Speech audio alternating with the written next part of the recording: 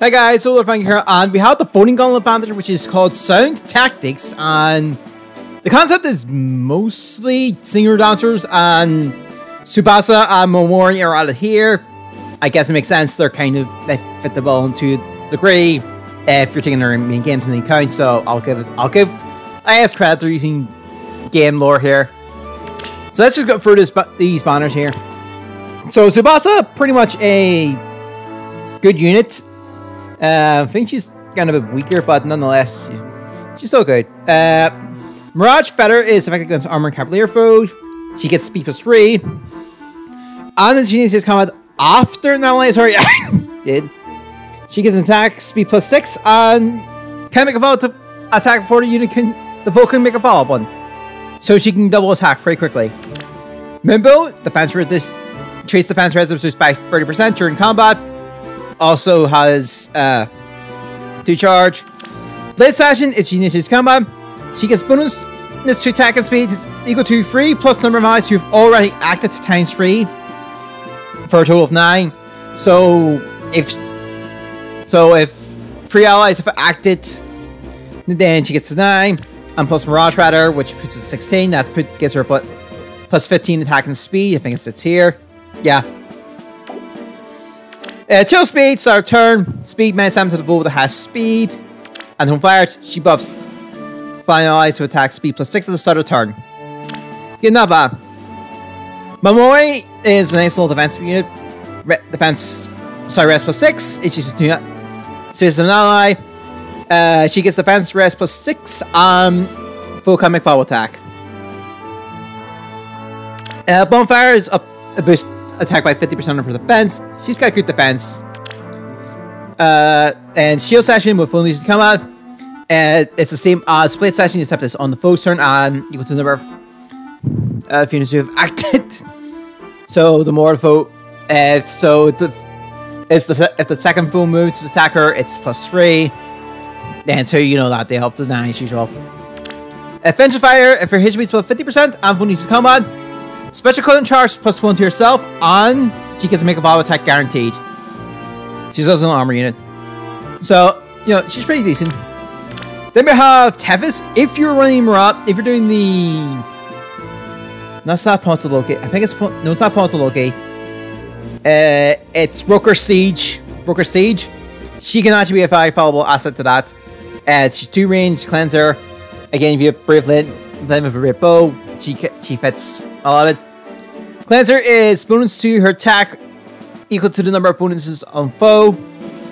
After combat, she's got Dagger 7, which is if she attacks, defense rest minus 7 on foe and target.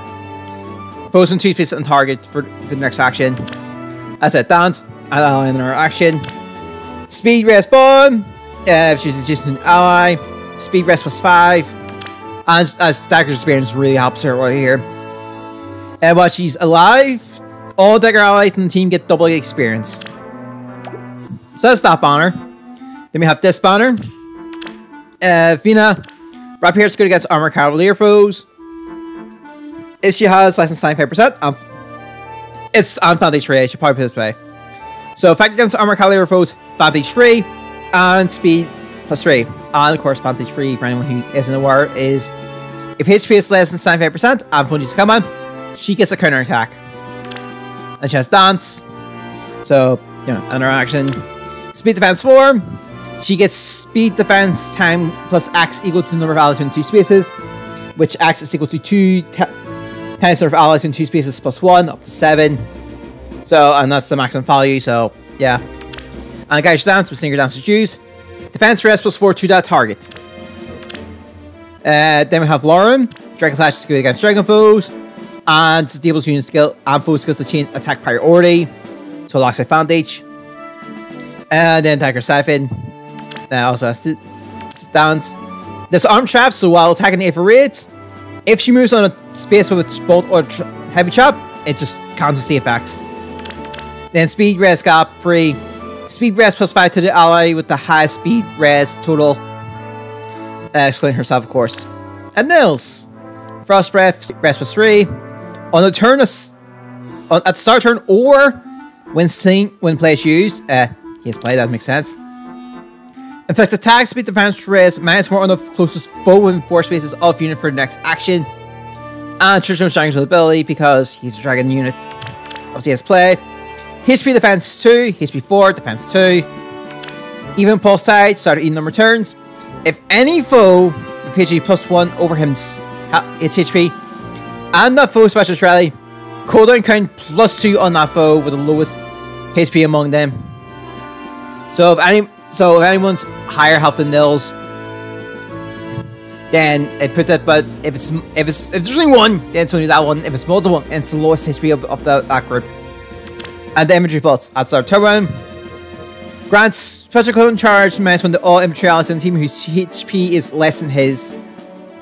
And it stacks. So generally, this one's a solid better than the healer one, of course. So based on your summons and whatnot, let's see what we get. I'm blue here. Obviously, it's the only one to feature here. I do not have Tsubasa, so I would take a Tsubasa. I don't need Tsubasa. Slight disconnect, but we got Tsubasa! Huh. Tsubasa Aura, age 18. So yeah, that was a surprise. So yeah, my apologies for that slight disconnect. I think I slightly knocked the wire out. Defense up, res down. That's fine. But I did get Tsubasa, so that's nice to pick up. On this banner, I have everybody, so this one's a free pick on my end. I think I'll take Larum. No. If I had a choice of Nils, I'd be going for Nils. Are we going to get another featured here? No, we got enough stuff up. Honestly, I'll just take Tsubasa. So yeah, let's go for the Golden Gauntlet. They've also kind of sneak peeked us to give us a little hint on what the idea of the next banner is. Mythic banner. So the other two we're missing is Nillian and Dancer Eldigan. And Nillian is available through the Heroes Pass as a free unit. But she's also an fake out unit as well. And Eldigan is a free to play unit obtainable through the Grail, so here's the lineup. Obviously based on your picks. I do not know who I'm going to pick. I have choices. I don't know which one I'll go for. And the only other thing I want to cover up is this here, which is telling us we're getting 2 mythic heroes going into this banner. So I'm pretty sure it's the one we're getting, that one with the very big hot, forget her name from the main story. And I'm also going to guess this could be Forest Time to Shine. If not the Faunir, I think it's called. You know the one I'm thinking of, like others like Brother and stuff like that. You know, that guy.